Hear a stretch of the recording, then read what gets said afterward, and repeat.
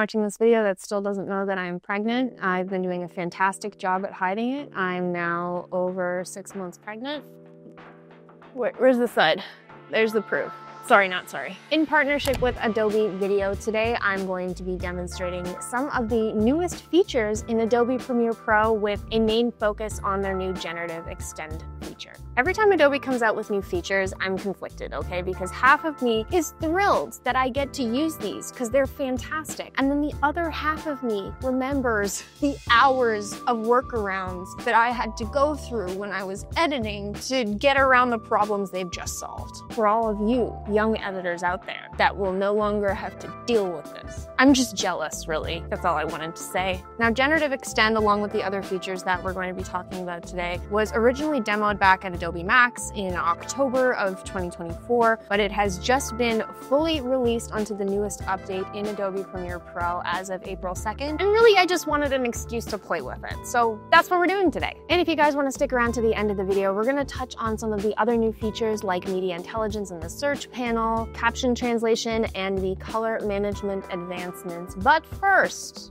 what is Generative Extend? Generative Extend essentially allows you to seamlessly add frames to either the beginning or end of a clip that otherwise seemingly would have stopped right there. So if you need a couple of extra frames to be able to time your edit better or cover a transition, that's now no problem. And maybe your client wants a few extra seconds to hold on a person's reaction. No problem. This tool even allows you to add additional room tone or finish an incomplete sound effect. Before this, I spent so much unnecessary time duplicating frames, adding frame holds, slowing down footage, all for the sake of missing a few frames and a few seconds of video. And now I can just drag out a clip and Generative Extend creates those frames for me.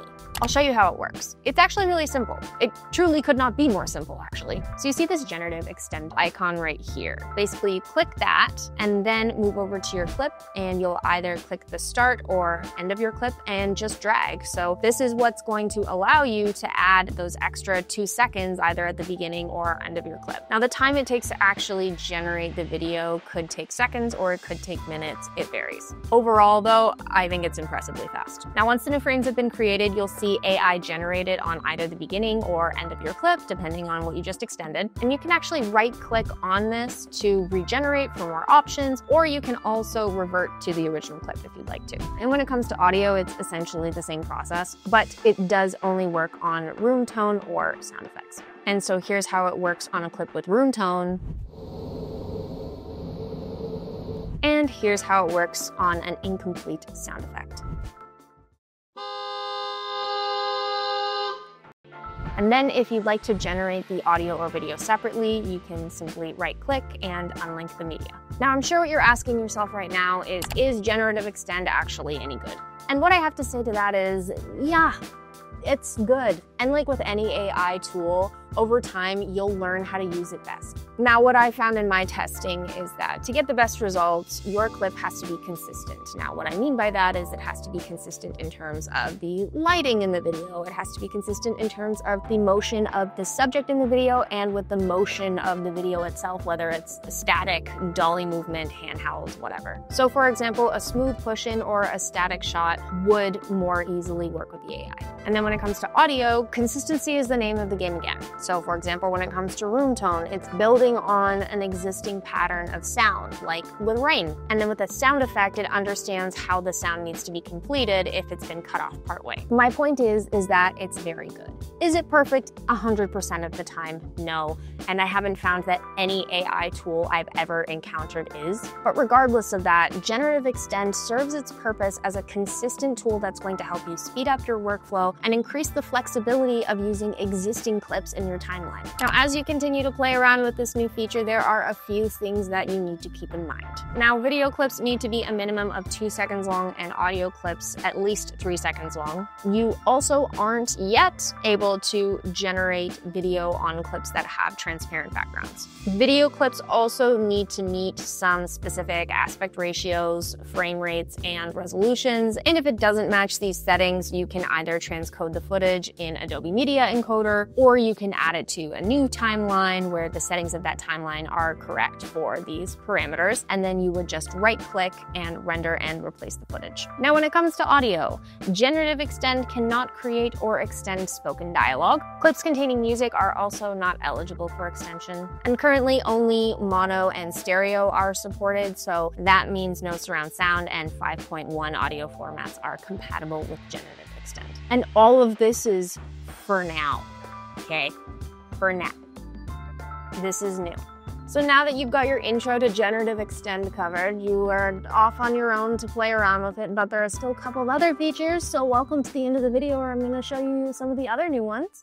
So the next new feature in Adobe Premiere Pro is Media Intelligence and the Search Panel. So if you've ever spent way too long scrubbing through hours of footage just to find that one perfect shot, you are going to love this. Premiere Pro now has AI-powered media intelligence, and it is a total game changer. It essentially automatically identifies visuals in your footage and tags them for you. So that's people, objects, locations, and even camera angles like close-ups and wides. So all you have to do is open up the new search panel, type in what you want to search using plain language, and it pulls from the AI-generated metadata created right inside your footage, like your own personal assistant editor that never sleeps. When I was editing commercial work or documentary work, it felt like no matter how well organized I was, there were still instances during that editing process where I was searching for that one clip that I couldn't find. And do you know how much time this would have saved me?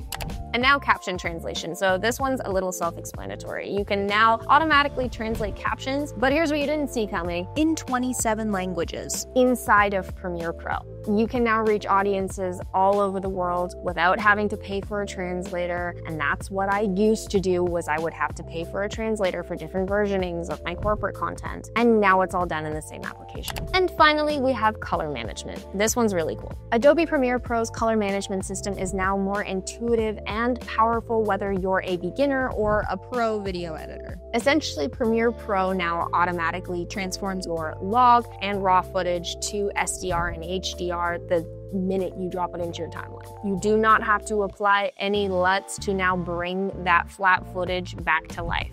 Now with 6 new color management presets that support the color pipeline in older versions of Premiere Pro, plus the new wide gamut color pipeline, it's easier than ever to mix footage from different cameras and get great results super fast. Lumetri and other color tools are also now color space aware, so that's going to give you more control for better skin tones, better dynamic range, and overall color. Even the LUTs will now adapt to your source settings, so now everything works. Now, we don't have enough time today, unfortunately, to get into exactly how this works and how to set it up, so I will have some links to other videos in the description on how you can do this for yourself and the nitty-gritty of how exactly it works. So I think that's probably enough for one day. You've got a lot of new features to play around with now, so make sure you download the latest version of Adobe Premiere Pro to try out all of these features for yourself. If you like this video, please give it a like down below, subscribe if you're not already, and hit the notification bell to get notified for all future videos. And let me know if there are any other Adobe features you would like me to explore in Premiere Pro, in Adobe After Effects, whatever. See you in the next one. Bye.